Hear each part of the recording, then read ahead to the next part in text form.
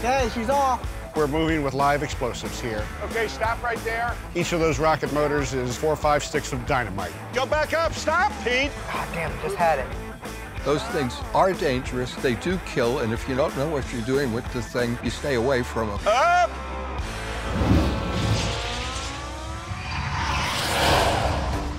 Today, what we are doing is we're going to remove the live ejection seat. It has the explosives in it, and it's ready to go as soon as that pilot pulls the handle. In the event of an emergency, a pilot can rescue themselves by activating the ejection seat mechanism. Once the pilot pulls the lever system, the canopy explodes, and the solid rocket boosters fire the seat and pilot up and out of the cockpit to help them escape safely. Only specialized mechanics are allowed to actually do a detailed inspection.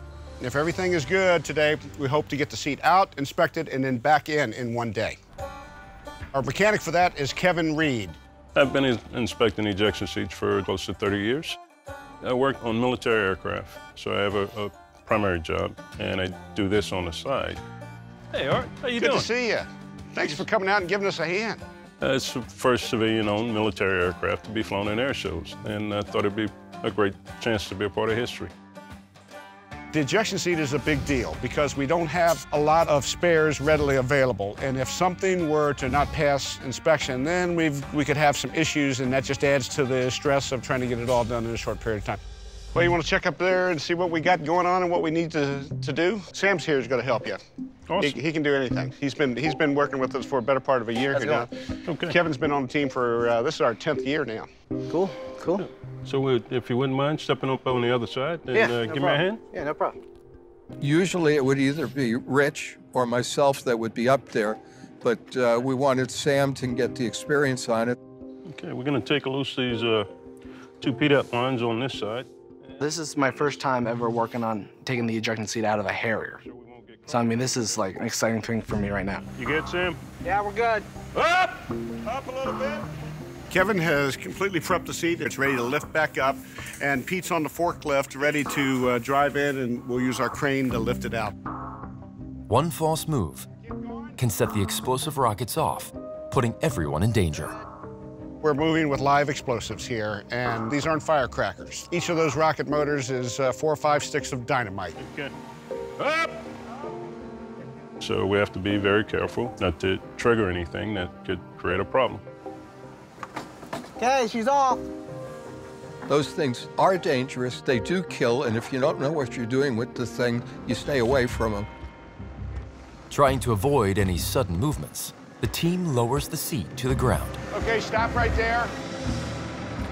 After the chair is lifted safely from the plane, it has to be perfectly seated into its housing. How you doing over there? Good. Okay. Go back up, stop, Pete. God You damn, can just move the had it. stand, lift it, stop. Up! It kind of got a little hectic there for a second, trying to get the seat in the stand. I need to come down. Help! I'm in. Okay. We got the seat out, we got it installed in our seat stand, we got a chance to look at it from all angles, and then we're preparing to put it back in. We'll clean the cockpit up, make sure there's no foreign object damage that could get stuck in flight controls and create an emergency in flight. We can find M&M. Of course, pens. Pilots always lose pens.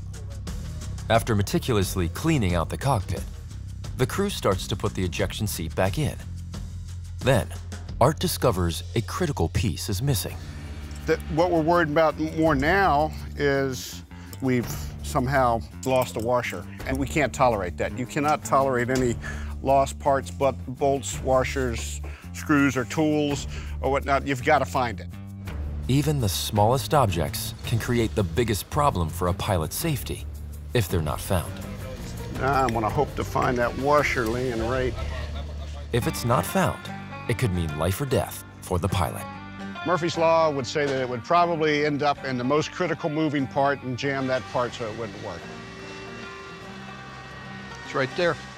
Art? That's it. Yep, that's it. Perfect. Saved the day. Thanks, Pete. Everything has been checked out on the seat. Feel confident if they have to use it or need it, everything will work great. All clear.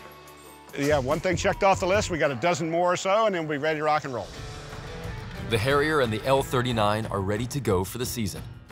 On the next episode of Badass Pilot, we meet a new pilot that could be the future of the team, but she still might need a little more flight time.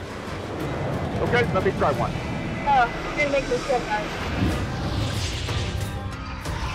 Eventually, all pilots have to hang up their wings, so it's important to find the right person to pass the controls to. Flying a Harrier is complicated. I mean, really complicated. So it's crucial to prepare our next pilots so they're ready for this hot rod. The future of Team Char takes to the skies next week. So please, like and share this video and subscribe to AARP's YouTube channel so you don't miss your flight.